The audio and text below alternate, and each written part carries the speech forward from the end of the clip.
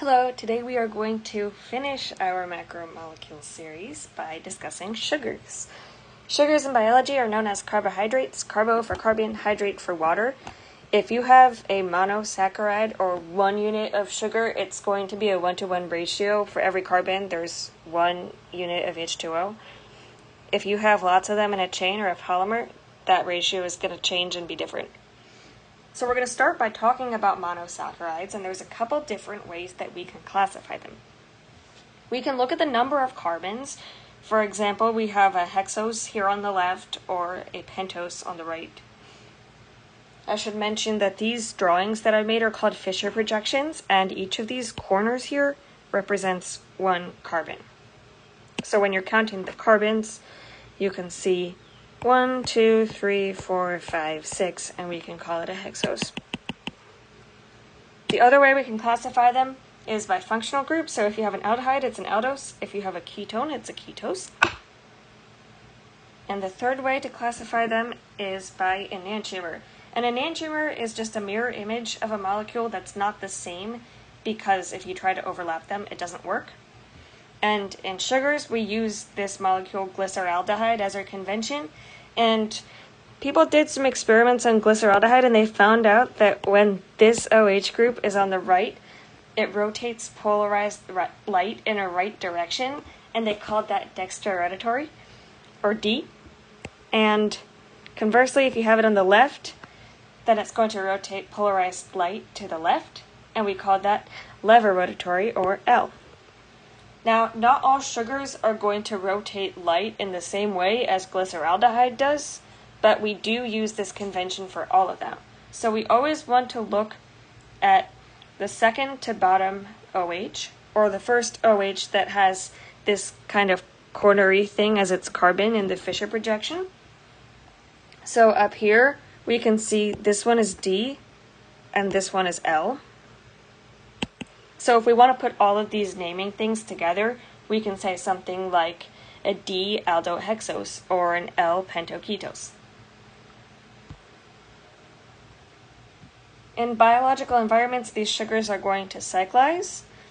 So I have outlined out here the reaction of how this happens. This oxygen is going to use its electrons to attack this carbon, and the double bond is going to disappear here, and we're going to make a circle. And there's 2 what we call anomers that come out of this. We can have this OH next to the oxygen down or up, and we call those alpha and beta. It seems kind of counterintuitive because you want to say alpha above, beta below, but it's the opposite. So I like to look at the actual letters, and this alpha kind of looks like a fish. So alpha swims below. And this beta kind of looks like a butterfly. And butterflies fly up in the air. So that's how I remember which one is up and which one is down. These monosaccharides can combine to form disaccharides, or 2 sugars. And this is done with a bond called a glycosidic linkage. And this glycosidic linkage can be alpha or beta based on the sugar that is using this carbon that determines the anomer. So this one, for example, the oxygen is down, and so it's a fish, it's swimming, it's an alpha. It could also be beta, but the one that I drew is an alpha.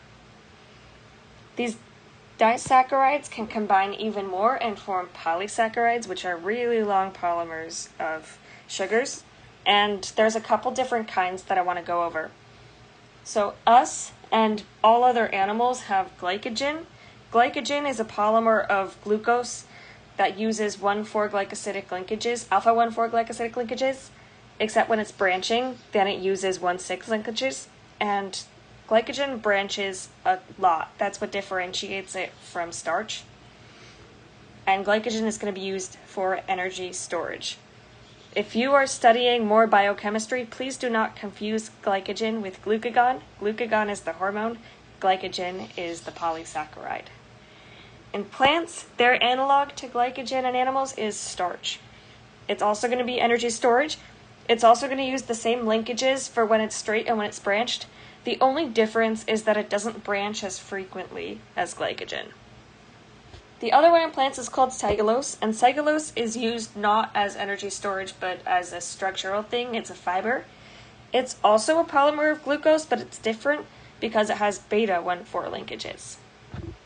We cannot digest cellulose, but other animals can, like if you have a cow and it's got like 4 stomachs and a complicated gastrointestinal system, that can do it, but animals like humans, we cannot process it because it is that beta-1,4 linkage instead of alpha. It's chemically different. Anyway, that's the intro to sugars. Hopefully I'll be able to put out videos with more detail on enantiomers, more detail on sugars and how they work in the body. But this is it for now.